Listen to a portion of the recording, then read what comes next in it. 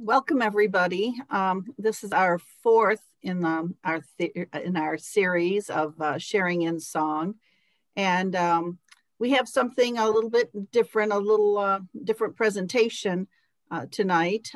Steve Hadgis from Akron will be doing the presentation, and he'll be assisted by Kara Ross, a new face for MEFGOX, and I think you'll really enjoy it. If those of you who have been around MEFGOX for a long time, Steve is the son of our beloved Mike and Nadine Hadgis, but he's a musician in his own right now, and I'll let him take it away and give a little bit of his background and introduce Kara. Okay. Hello, everyone. It's really nice to be here. This is a very new thing for me. I've only been a choir director for about 3.5 years. First, I want to thank Vicki and Barb and Kyriakos for putting this all together. It's taken a lot of time, and this is really a great idea. Also want to thank Nicholas Bodel, our MEFGOX president, because he is the one who has given me quite a few songs that we could try out with our choir. And that song that we're going to do tonight, Nicholas is the one that gave that to us. So really appreciate that, Nicholas. A little bit about my background. I was a high school band director for 32 years, large Division I school. We basically performed 12 months out of the year. So then after 32 years, I decided it might be time to pull back a little bit. So I retired from that, but now I'm teaching about 3/5 of a position in the lower grades, instrumental music, and assist the high school a little bit, and then also do music history. So that's my background of music. Like I said, I've been just over 3 years as director at Annunciation. And Father Jerry just came to me after I retired and said, "We need a choir director. Would you do it?" I thought, well, I guess. And now the great thing is I was able to see my dad conduct for many years. I also had a great friend who had fabulous choirs that sang at the school conferences and everything. So I'd watch his magical singers, and I've always had a love of music, but of choral music, but most of the time was spent doing instrumental music as well. So with that, I'll introduce Kara Ross, who has been with our church for about 3 years, and she's a professional singer. She's sung on Playhouse Square and some operas, and also as a music teacher. So Kara, if you could introduce yourself. Yeah, so hi everyone. My name's Kara Ross. I'm actually an Orthodox convert. I converted to Orthodoxy in March of 2018. So my background doesn't sound very Orthodox. I attended Liberty University for vocal performance, which is a huge evangelical Christian school in the Blue Ridge Mountains in Virginia. So I studied vocal performance there. I did a little bit of opera in that Roanoke area before I moved to Ohio to marry my husband. So this is where his family's from. And after we got married, we kind of just had one of those, moments of, we wanted to choose the church we wanted to go to. And our friend had become Orthodox while he was in college, and he invited us to just come and see. So we went to our first Orthodox service then, and about 4 years later now, we'll be Orthodox for 3 years this coming March. So I've learned a lot about Orthodox music, but I'm super interested to learn more, and I've enjoyed, being in our choir. And I just had a baby in February, and he's almost 9 months old now. So yeah, but in terms of my music, I do teach vocal lessons privately, and in a not pandemic world, I have done performances in Playhouse Square with the Cleveland Opera Theater. I've just been in the chorus these first couple of times, but I've done 4 operas since being here, and just looking for opportunities to sing wherever I can find them. Okay, well then we're really glad to have Kara with us, and she's been an asset for us. She's done a couple clinics with our choir too, and we really appreciate it. A little bit about our choir. We are lucky to have Georgia Stathopoulos, who is our president, who tries to spearhead some mini clinics at our own church each year. And one of the years we had Constantino Sulanu, and she is in the Dallas area, a great choir director of some colleges there. She's toured Europe with some people, and she's also prepared people for the Dallas Symphony to sing with them. She came to our church and gave this great mini conference and started us thinking about how to enunciate properly, how to blend and balance more, saying our vowels correctly, and so on. And Carol will expound on that a little bit more. But we used to use organ all the years that my dad was there. And when I first started directing just a few years ago, we used the organ. Well, we needed a choir, we needed an organ accompanist, because our last organist couldn't do it anymore. So lo and behold, Kyriakos shows up to our church because he was finishing up his schooling in that area. So he came to our church for a little while. And I thought, oh, that's great. Can you play organ for us? He said, sure. So he did that for a little bit. And then one time he could not make it. So therefore, I tried to call substitutes, couldn't find anything. So we just sang without an organ a cappella. Well, Father Jerry heard us and he goes, you did great. From now on, there will be no organ. I'm like, so my mouth dropped open. I'm like, I don't know if we can do that. He says, sure, you can. So from that moment on, we were a cappella. So that changed some things. It made us have to work harder. Pitch is the big thing, right? Because people start singing, you start to go flat. There is no reference point. And so that was a big deal, trying to get people up to that. And then, of course, Annunciation, the organ can cover up some of those inconsistencies that you have, but now we didn't have anything to cover us up. It was all us. You make a mistake, you know it. So therefore, it took us a while, but it really worked out.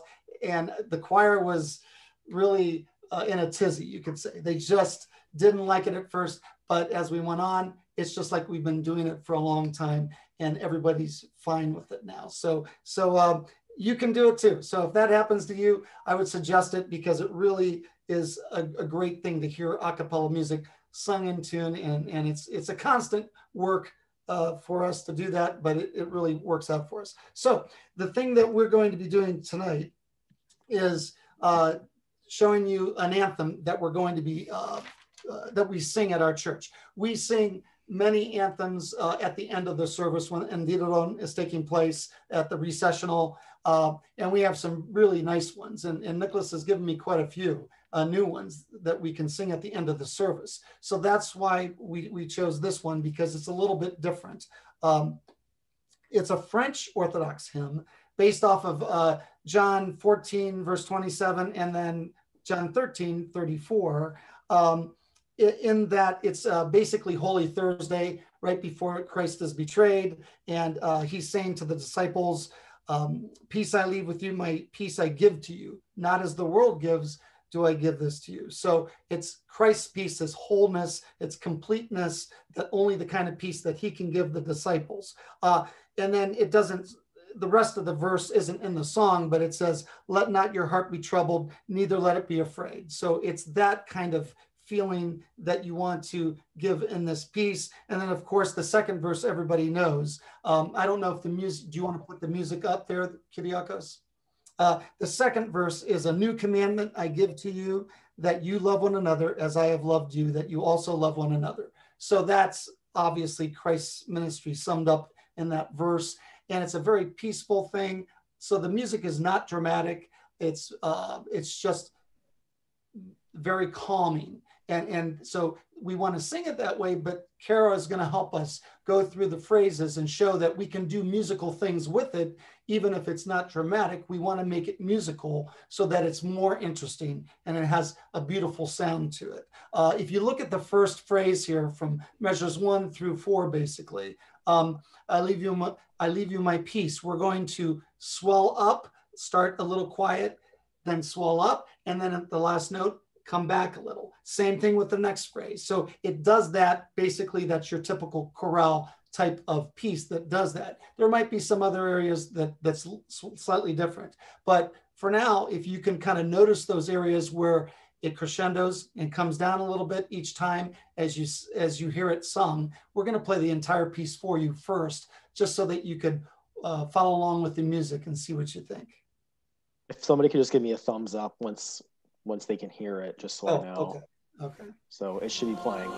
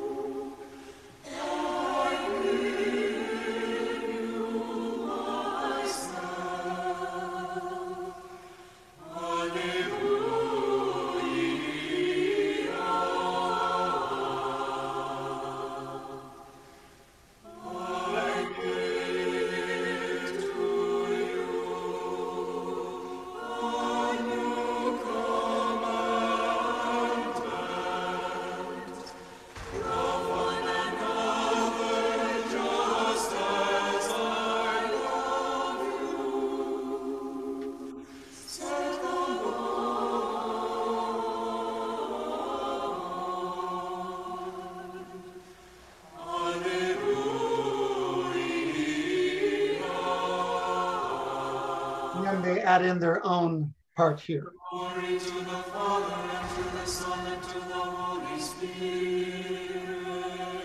Then they sing the refrain. And then they add in the next part. Now and ever, and unto ages of ages. Amen. Alleluia.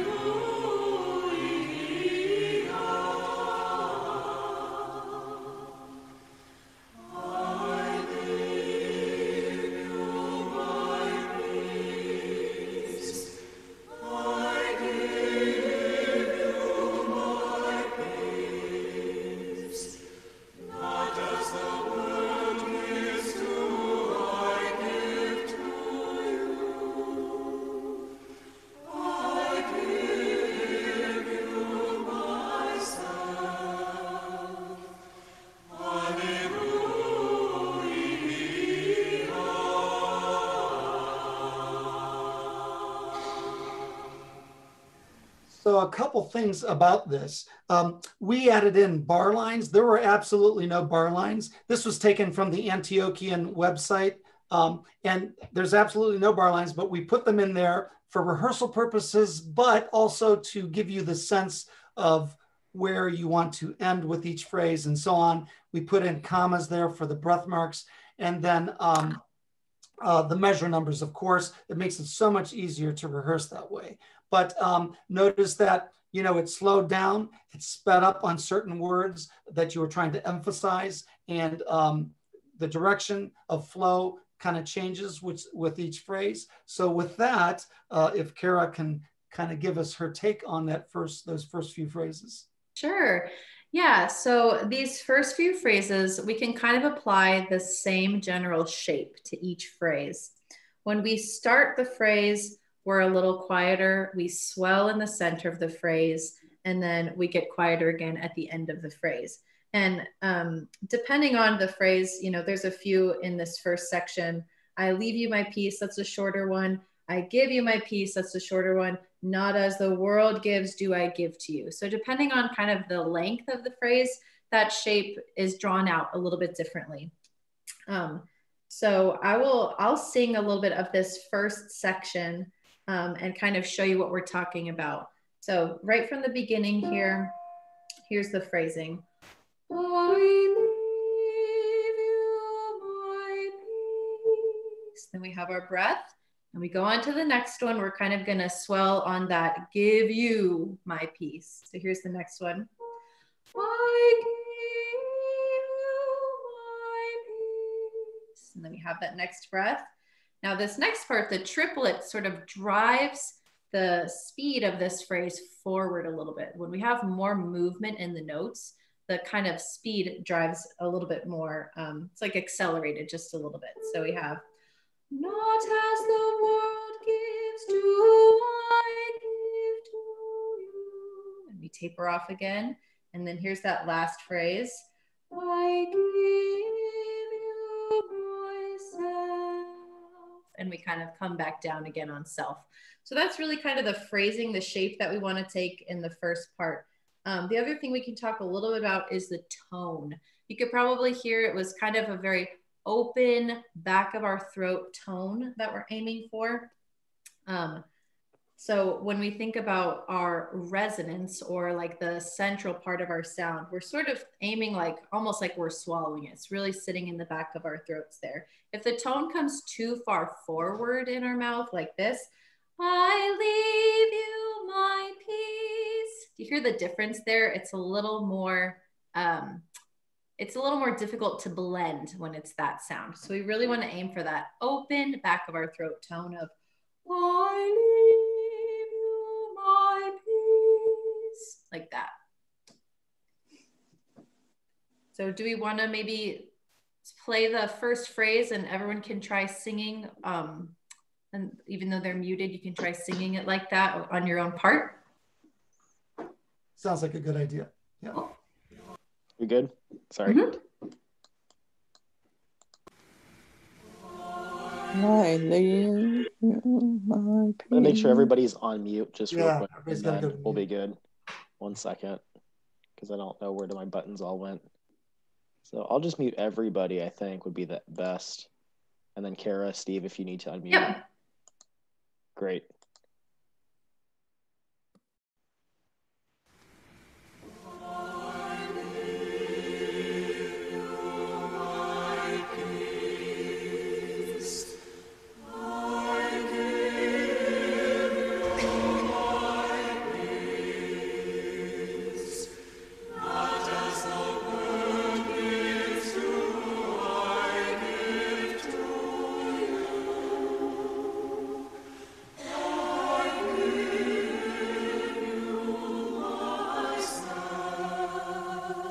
So if you could stop it right there, just I wanted to interject a couple things.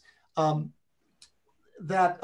tenor part is, all the parts are pretty easy, but I noticed where it says the second line down, world gives to you, I give to you, where they end up on that high C. I don't know if it's the basses, but even on this recording, then you start again a little higher. And sometimes some of those guys don't get up there to that D up there, and it gets a little flat. So you got to make sure you take a big enough breath, support it. So when you come in there, it's not faltering and you can finish the phrase. And that's been a big deal for us when we don't have organ supporting us. It's all up to us to keep remembering to breathe enough to support so that your pitch stays up there, especially when the basses have to go up that high. Yeah, that's good. I had if I could interject this, just knowing, I mean, like Steve said earlier, we know that when we're a cappella, our voices just go down, right? It's just what they do. So it really, just having that in mind and kind of the mental reminder of, I've got to think up, and aim even a little bit higher sometimes, just to keep yourself ahead of that falling flat that your voice naturally wants to do. Does it make any sense to play the tenor part, Kara? Yeah, we can do that. Do you want me to play the whole first part? It would be nice, and if everybody wants to sing the tenor part, feel free. Sure, I'll play it on the keyboard. So just starting from the beginning. So here we go.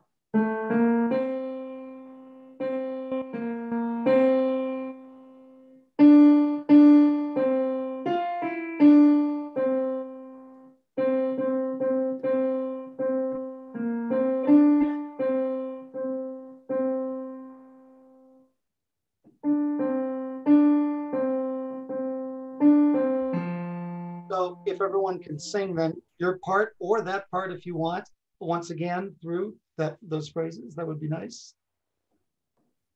Kyriakos, can you play it from the beginning for us?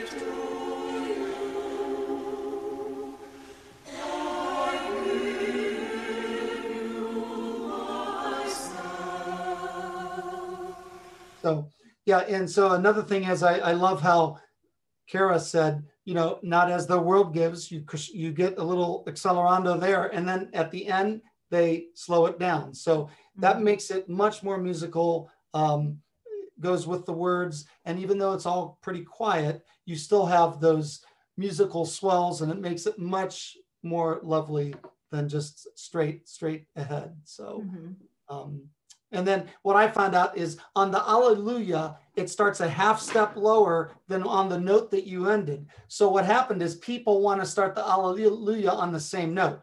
So self, right? It's right there, la, la, la. And then they want to go, Alleluia. It's not that. It's down a half step, Alleluia. So once you get used to it, there's no problem. But we found out that people forget to go down a half step to start the Alleluia. Yeah, another thing that got me in the melody is that little third on measure 12. You go, Alleluia. Do you see that little third? Kyriakos is going to highlight it there. Yeah, that can kind of get you too, because the whole rest of this phrase is stepwise, meaning all the notes are just like one up or one down from the previous one, but there's that little skip in there that I had to go over a couple of times, even yesterday while I was going over this song, because my voice just wanted to keep going up the scale there. But I'll sing that little Alleluia. We have Alleluia,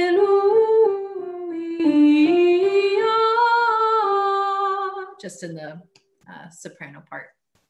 And then if we could do that tenor part, because tenors have a hard time sometimes skipping up to those intervals. Yeah, so we have.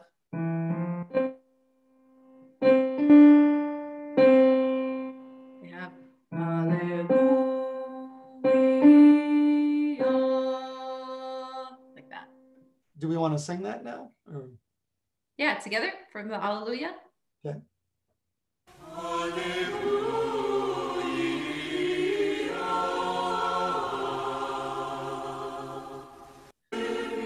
So then the next part kind of goes in 3 beats per measure, and then 2, and then 4. So it's all over the place. But Kara, if you could talk about what you think of those phrases coming up. Yes. So we see here that the actual sentences in the text are longer. So it's really ideal if we are able to stay in one breath, that whole first phrase, that I give to you a new commandment.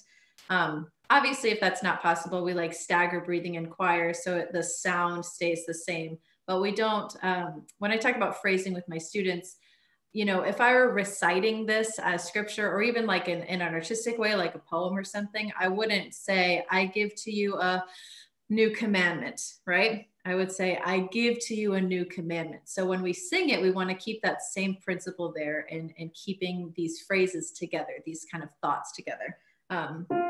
And so I think you can kind of see the melody when it starts from I give to you, it's going steadily up, and commandment is when it kind of comes down. So you can see almost like the shape we were talking about, instead of the volume though, it's getting kind of higher and lower, and we can sort of follow that with our volume, with our voice. So I'll sing that first phrase. So we have, I give to you a new commandment. And we want a nice hard T on commandment. Otherwise, it just sounds like commandment. You see that? We want commandment. And we want to put the T after the full half note. That's one thing that we can sort of talk about with diction, right? Because this is where most of the text is in this song. And in the next phrase, we have another triplet. So you can kind of hear in the recording too, we'll listen to it again in a bit. They'll kind of accelerate that just a little bit. But here's another longer phrase, love one another just as I love you. So I'll sing the soprano part again. Love one another just as I love you. And then we kind of taper that off again. And this last part, the song is not a big finish song, right? It's just this nice little kind of peaceful ending to the song. So we have, said the Lord, and we need a D again on the Lord. We can always place those hard consonants after the full value of them being held out. So we're going to wait for that whole whole note at the end of Lord on measure 23, and then put the D, almost like if there was a quarter note or something after it, that's where we put the D. When we're singing a cappella, it's so important to have all our vowels and consonants in the same spots. So, you know, who's ever directing the song should kind of like have that, you know, in mind, so everybody knows where to place these consonants. And I think honestly in the recording, there's a few spots where you can hear multiple consonants ending a phrase. So it's, you know, it's not perfect, but that's what we aim to do. So do we want to listen to this third part? Yep.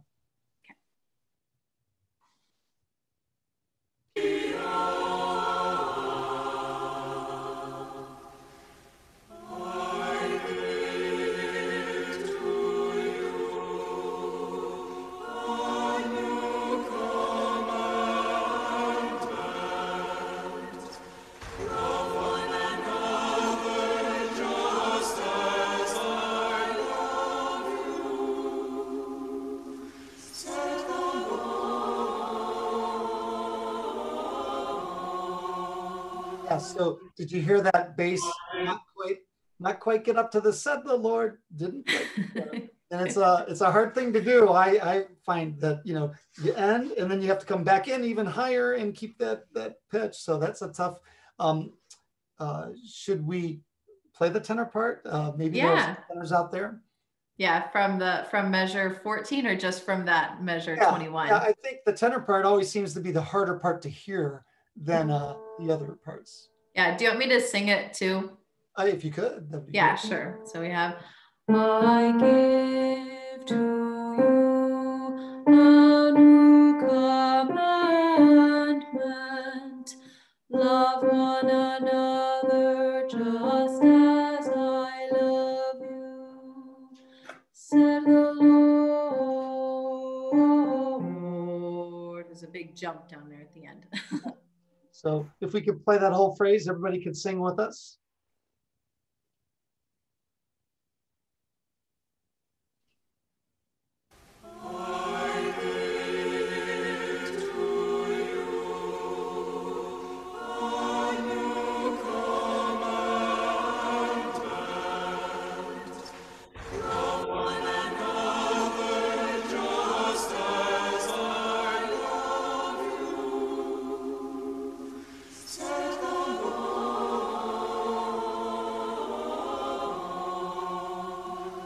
I really like how this Antiochian choir accelerates and slows down. It just, to me, it's a very nice rendition. So yeah, it's a beautiful song.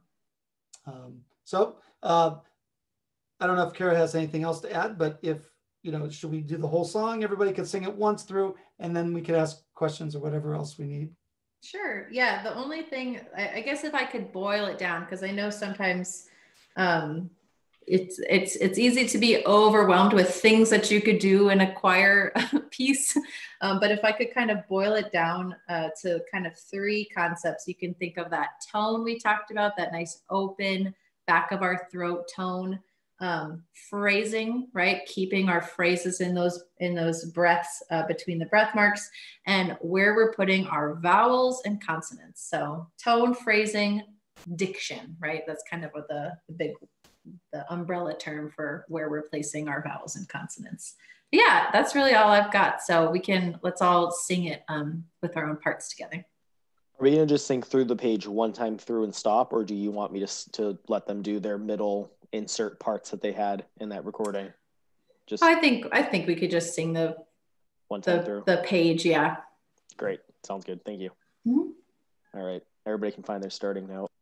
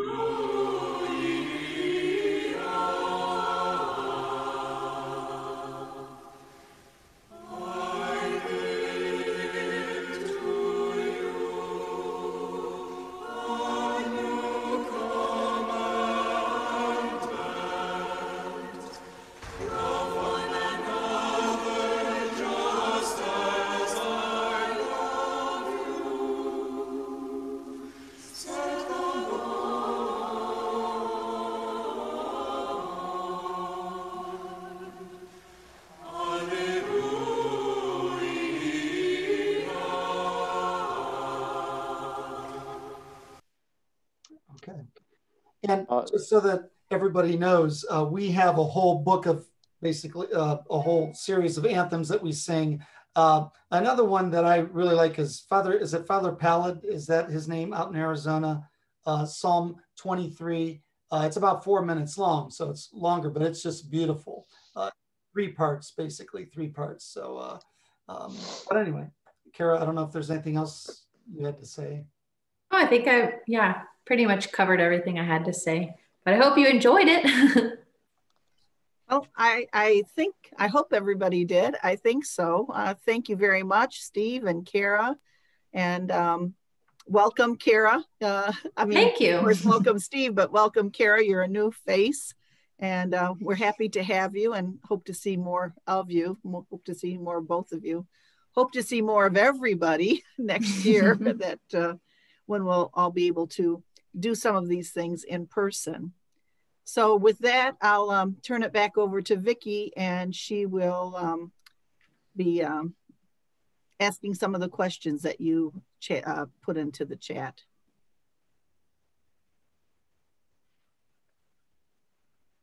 Oh, Vicki, you're muted. Okay. Hi. Hi.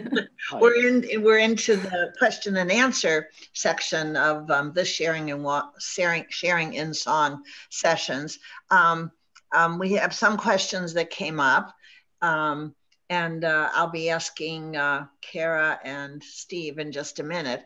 But 2 little reminders. If you haven't signed in yet, if you would put your name and your email and your church and city state in the chat box. And the other is we're going to try it this way. I'm going to put the polling place questions up, and I'm going to launch it so you will see it, but you don't have to answer it right away, but answer it just before you leave. Because you might want to consider the question and answer part. But I'll launch it now, so you should see it, and then you can just minimize it, and it should be there when you're ready to leave, and just pull it up again, click on polls, pull it up and answer the questions. We'd appreciate your feedback on that. Okay, a couple of questions, Steve and Kara. One was, where can we get this music? Well, that's a good question, because Nicholas got a lot of this, including this one. But this one, Kyriakos found it free on the Antiochian website. I'm not sure. I can post the link in the chat here, and then we can also email it maybe. Okay. And like I said, we had to put in bar lines, but since they give it for free, I guess we could send them this one that we have, this version. But you can email me if you want. It's simple. It's my first initial last name, shadgis@yahoo.com. And I can, share with you anything that we have, but that one plus, a bunch of others. But we can ask Nicholas if Nicholas is available right now. Nicholas found some other ones for us too, from different sites. So I don't know if Nicholas is still here with us. I am. Hi, Steve. Hi, everybody. So The Antiochian website does actually have a large collection of beautiful hymns, para-liturgical music, if you will, that isn't necessarily meant to be sung during a liturgy, but nice psalms and other hymns that could be sung as people are going up to receive Andidaron after the service. So you could check out the Antiochian website. Thanks, Kyriakos, for posting the link there in the chat. Their music library is a wealth of Orthodox hymns that you can look through for different occasions. Some are sorted by feast day. Others are just anytime good anthems to use after the liturgy is over. So that might be something nice for people to explore on their own. And Nicholas, you also had a book, did you not? A friend of yours, we used a couple of his. Do you know what I'm talking about? Yes, I don't think it's really published or for sale, although he might consider that in the future. My friend Michael Pilot, who is the longtime choir director at our nearby Holy Trinity Church, it's an OCA parish in Parma, Ohio. Michael recently turned the big 80. So for his 80th birthday celebration, he's compiled a list of arrangements, a whole book full of different hymns that he has arranged over the years. A lot of them from the Russian tradition, although he has different hymns from various backgrounds, including the Byzantine. So that's another source that I've had as well. But there's a lot of good resources, especially online, that you can go and look. Some of the other archdioceses have a good selection. Well, and then is it Father Pallid? I really like his Psalm 23. I think everybody should try to find a way to sing that one. Maybe that'll be presented some other day, but that is just a beautiful piece of music. So I don't know, he has a website that you can go directly to, is that right? I believe so, Steve. He's from Peoria. His church is in Peoria, Arizona. So you could, you know, is Greek Orthodox? Is his church? Yeah. If you, but the other night I just wrote in, you know, Michael Pallid. If you do, I think I did Michael Pallid Pan-Orthodox Chorale.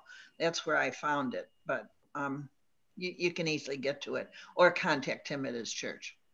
Yeah, his website here is, this is Father Michael Pallid. It's occfellowship.org. It's the Orthodox Christian Choral Fellowship.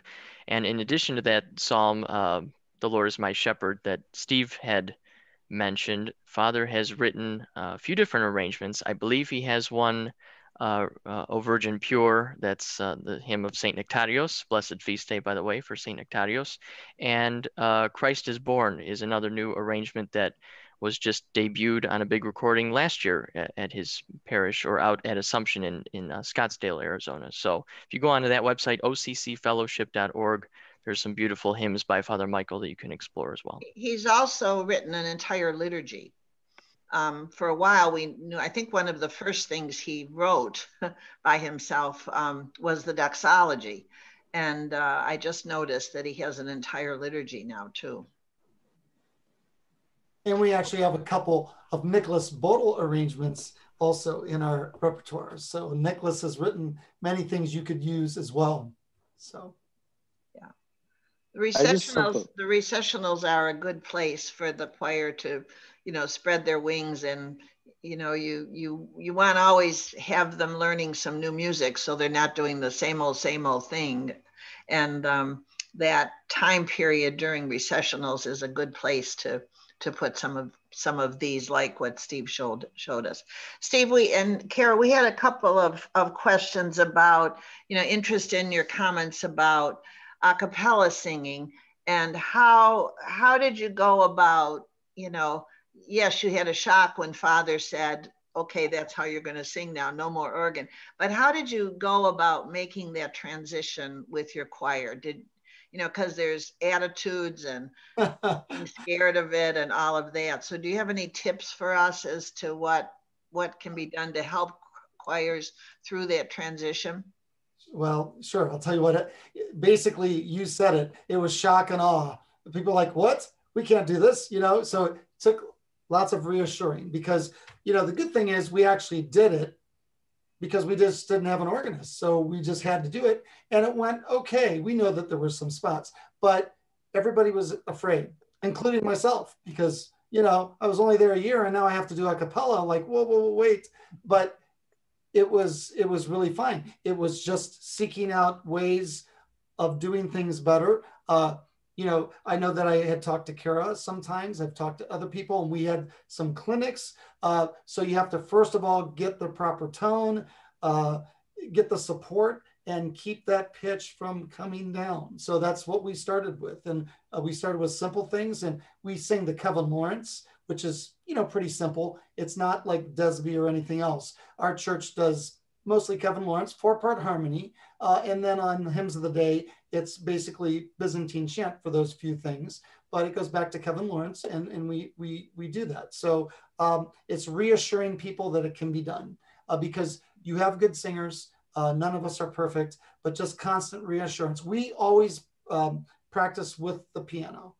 So Nicholas comes over to our church on Wednesday nights, and he's our accompanist, and then he goes back to his church on Sundays. But we practice with the piano, and we try to then sing without it, and then we check the piano to see where we ended up. It was constant back and forth and building that confidence and reassuring people it can be done. Let's face it, we hear the priests do it all the time. Now, let's face it, the priests also go flat all the time. So, you know, I have an iPad that I have an organ app, and when they start to go way down and our choir gets out of sorts, I just hit the notes on my iPad, and I have a Bluetooth speaker in the back, and I try to make it as quiet as I can so the choir hears it, but the congregation doesn't really hear it that well.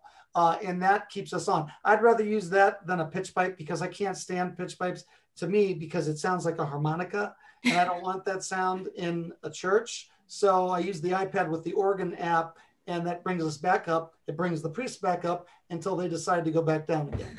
So, you know, confidence, just have to build the confidence, get people to believe that they can do it, because they can. You know, everybody can do this. They're good singers. Yeah.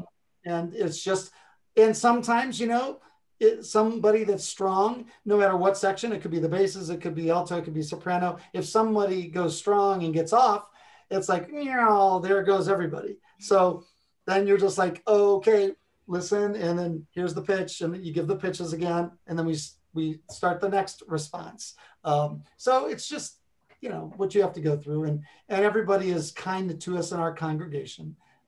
And then once we got used to it, they complimented us a lot. And so, you know, it's just a process. And yeah, I know I've seen that in two choirs that I've been part of, Indianapolis and Buffalo, who made that transition too. And one of the things I noticed is that both directors started with music that we knew cold. We didn't, you know, and that seemed to help because the sound was already in our head, and it was a little bit easier. You started to answer a couple of other questions we had about how do you help people stay on pitch. You started to answer that. And, you know, any other tips that... well, Kara could tell. Yeah. So a cappella singing, there's a lot to say. Let me think of how to boil it down. It's really all about listening to the other people in the choir, right?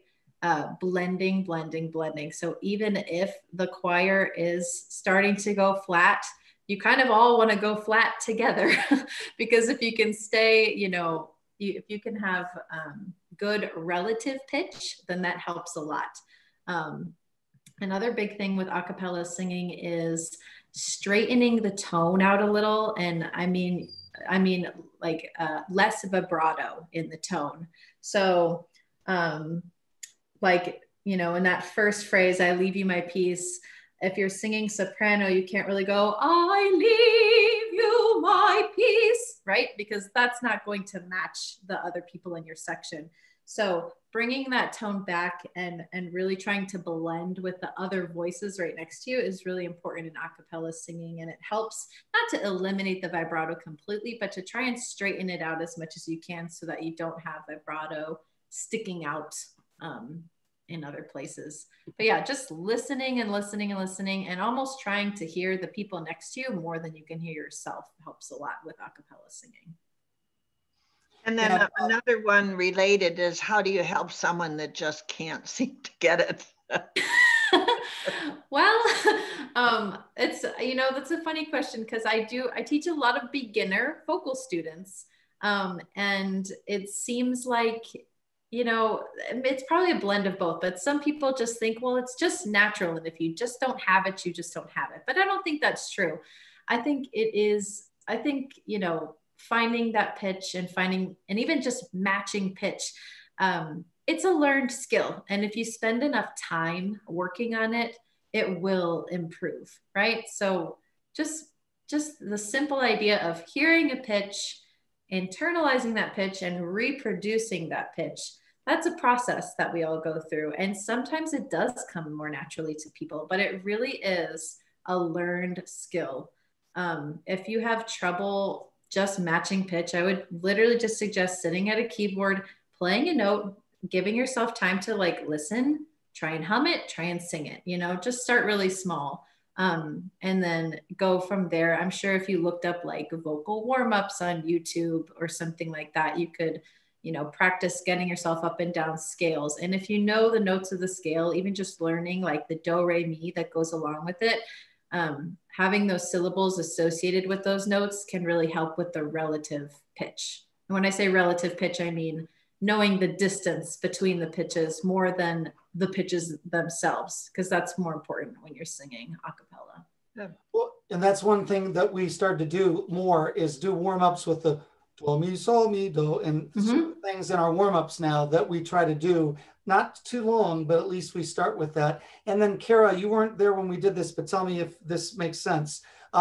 Say there's 6 sopranos and they're not all matching. So maybe we'll take 3 and 3 and face each other. And now we're going to sing, maybe there's another way to do this, but they have to like sing towards each other and listen to each other, and then they have to match. So I don't know, Carol, what is that like? Yeah, I don't think that's a bad idea. I think it really is all about trying, like listening to yourself less and listening to the others more and just matching them. So if everyone is trying to match what the other person sounds like, when you get to those notes that are all in unison, like in I leave you my peace, when we finish that phrase with I give you myself, that's everybody's on an F there.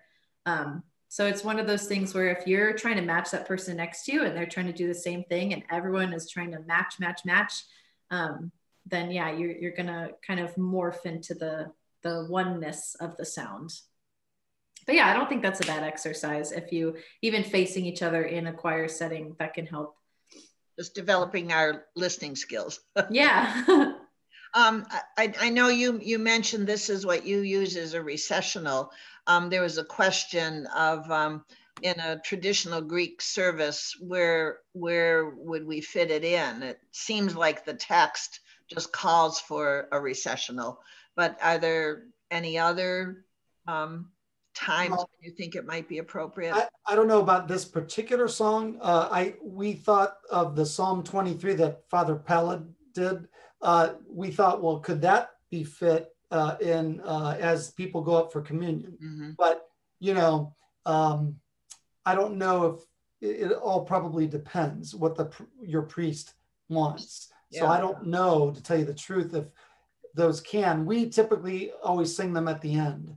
And we have that whole group of songs. I remember years ago, our church used to use all kinds of even Protestant hymns at the end. Now, some of the ones that we have might even sound sort of Protestant harmonized, but they're done by Orthodox people. So that's what we try to do, is keep it Orthodox in philosophy so that whoever harmonizes it, even if it's more along the, Protestant tradition of harmony, it's still got that Orthodox philosophy.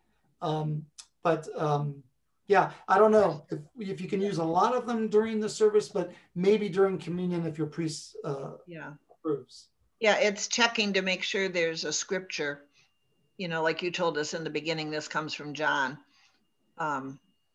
Helps you decide it's Orthodox or not. Yeah. Everything that you guys have in your anthem collection pretty much comes from scripture, and you can find out where it goes.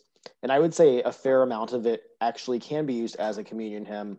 And I've seen most of them done as communion hymns in other churches. Well, I don't mean the communion hymn. I mean when they go up. Or during communion. Yeah. But what I'm saying is like a lot of weekdays you have a special hymn for, communion time. Okay. But then let's say it's a Sunday and you have 20 minutes of people getting communion at a large church and you have this filler time. Most priests give the blessing to do something that fits, whether it's like Lent time and you're trying to find a hymn that has a Lenten theme to it, for example. A lot of priests will give you the blessing. I think a choir director who understands a little bit of the theology behind the hymn and can explain that to the priest will make a convincing argument. Most priests are going to say, yeah, it sounds fine, sing it well, you have my blessing. Not many priests are going to say no, unless maybe it's the chanters, one of their times to chant, for example. Right. Okay. Well, I just looked at the clock. We're getting close to 8 o'clock. And I think I got all the questions or the gist of most of them. But we want to thank you, Kara and Steve, for a really instructional evening. And I'd invite everybody to save next week. Is a little bit different because of time scheduling. We're going to have it Tuesday night at 7 o'clock. And we're going to take a look at Anita, written by Nicholas Rubanis. But the nice thing is that through the National Forum, that's been set to English, not by him, of course, but by a committee of National Forum people. And Anna Maria Miller from Nashville, Tennessee, the choir director, will be the guest instructor. So we invite you to join us again next Tuesday. Remember, just one time, it's on a Tuesday, 7 o'clock. And you're welcome to stay on and just chit chat or talk some more with Steve and Kara. Again, we'll sign off now with asking you, or we won't sign off, we'll ask you, make sure you fill out the poll. I know a lot of people have already. The poll just closed, Vicki. Oh, it is closed? Know. So it I must don't know why. Timed. Okay, so so we can carry on. Thank you all for coming. And I got the poll this time, Vicki. Vicki, the poll came up this time. Oh, good, Alex, good. I don't know what you did. Whatever you did, do it again next week. I didn't do anything.